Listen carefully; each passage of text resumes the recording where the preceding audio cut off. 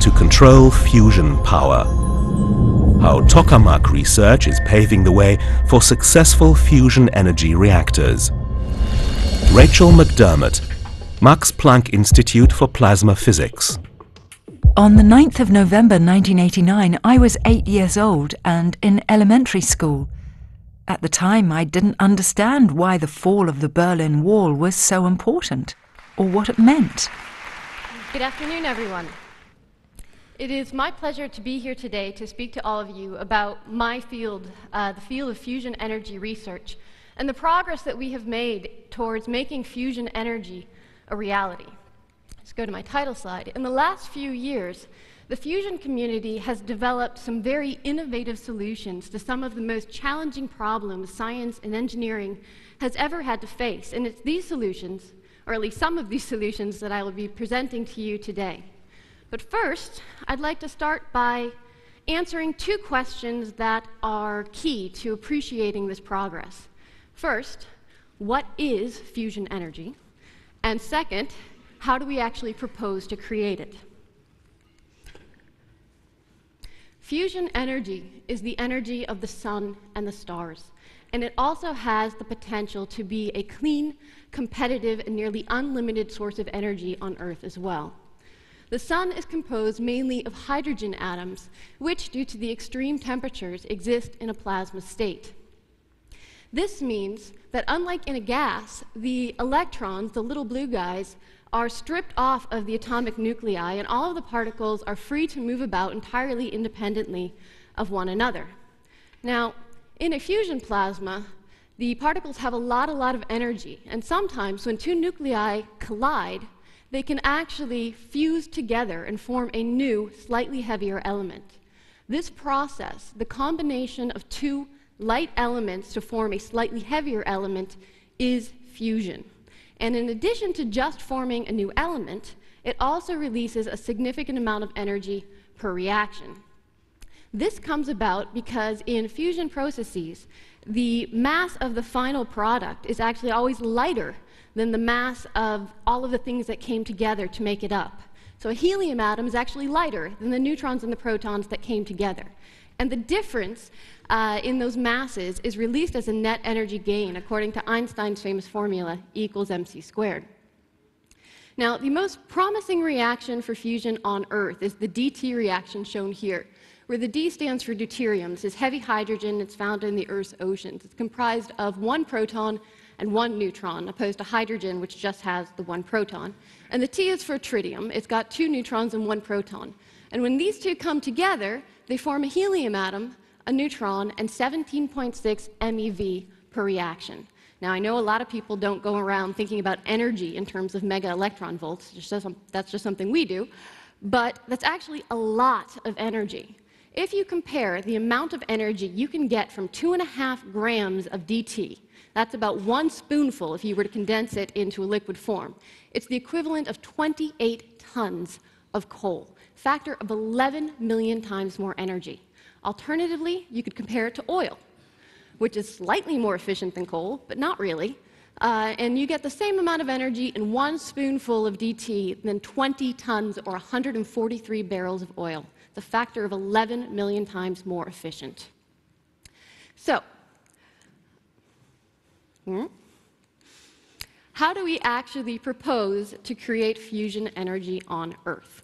The sun is a giant, hot, burning ball of plasma. How do we create something that's millions of degrees on the Earth? Well, first off, it's millions of degrees, so you can't let it touch anything. So you need to find a way to confine a plasma without letting it come into contact with anything. And the way you do that is with a magnetic field.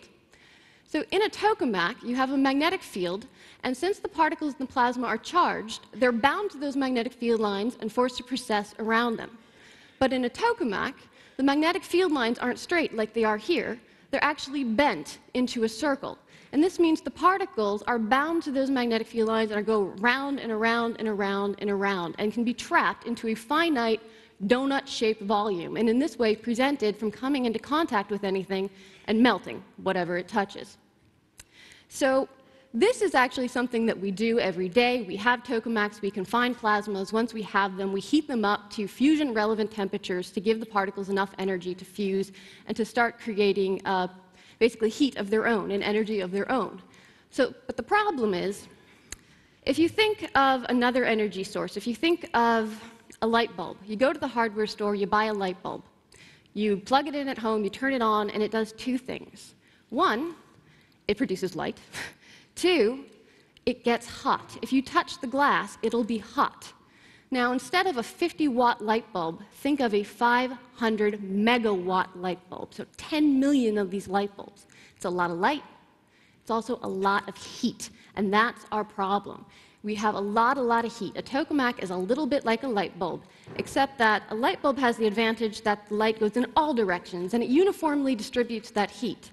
But a tokamak has a directionality to it, and all of that heat gets thrown down here into this area at the bottom. So whatever material we put down there has to be able to withstand a very high heat load. Absolutely requirement. You can't let your tokamak melt. So the most obvious thing to do, the first step, is to create your tokamak, well, the walls of your tokamak, out of something that has a very high melting point. And this has been done, for example, at the ASDEX Upgrade tokamak that's here in Germany. This is a picture of ASDEX here.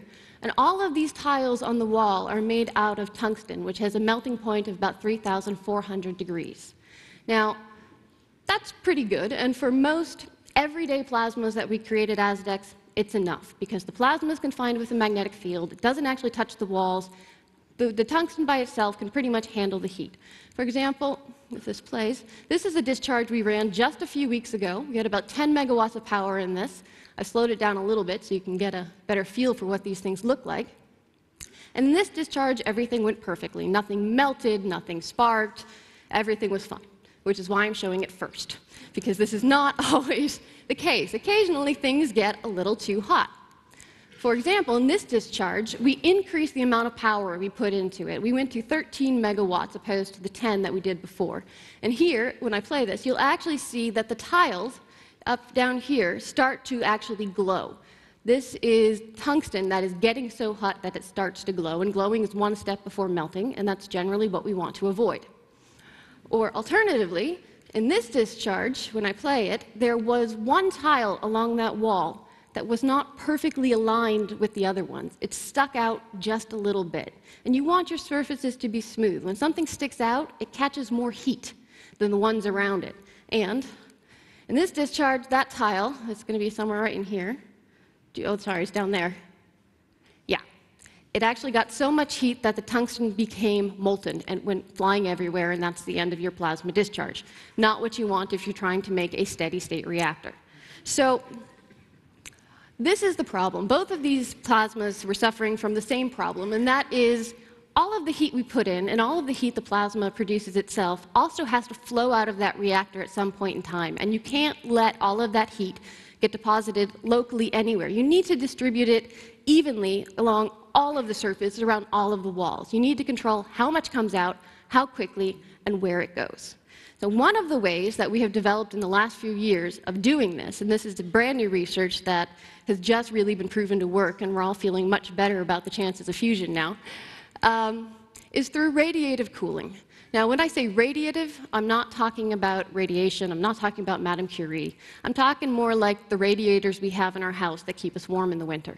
Actually, it's a lot like a light bulb that distributes the light in all directions, going back to that analogy.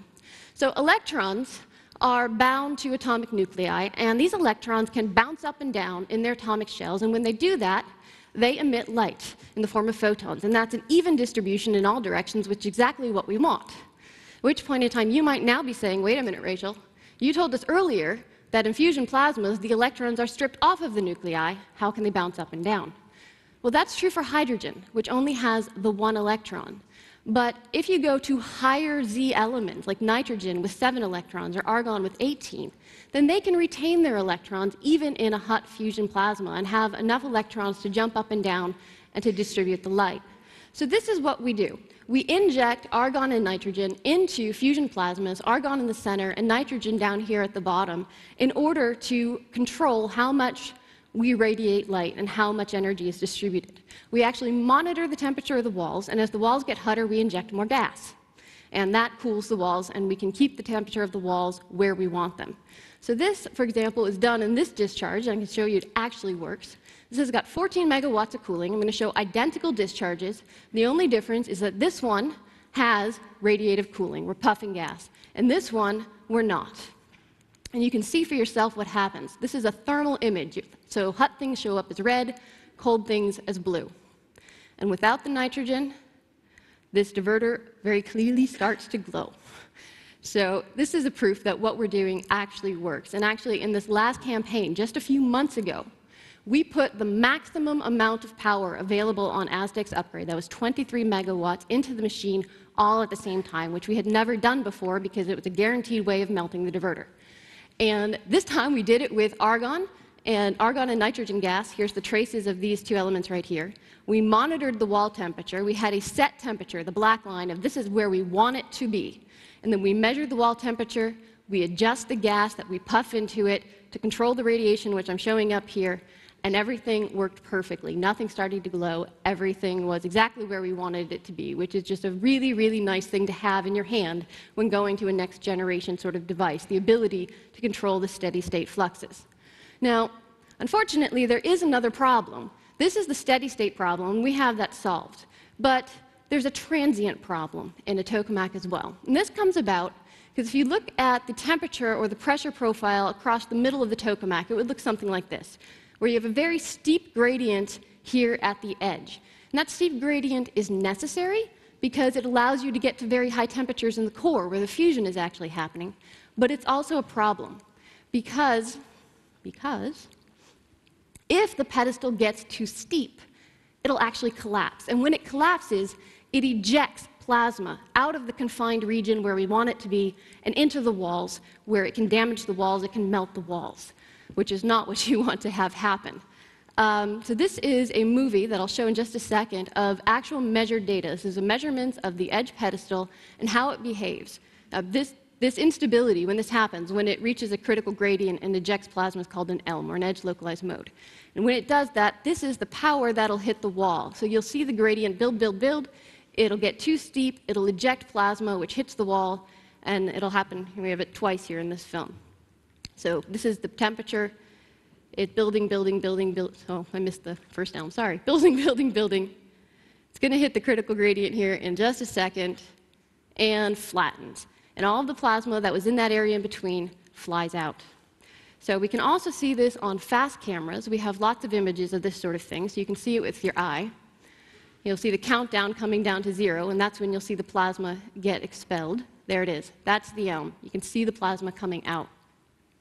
Now, in present-day devices, this is not that much of a problem because our plasmas are relatively small. So the amount of material that gets ejected is also relatively small. But in future devices, which will be much bigger, the amount of plasma that gets ejected will be much more.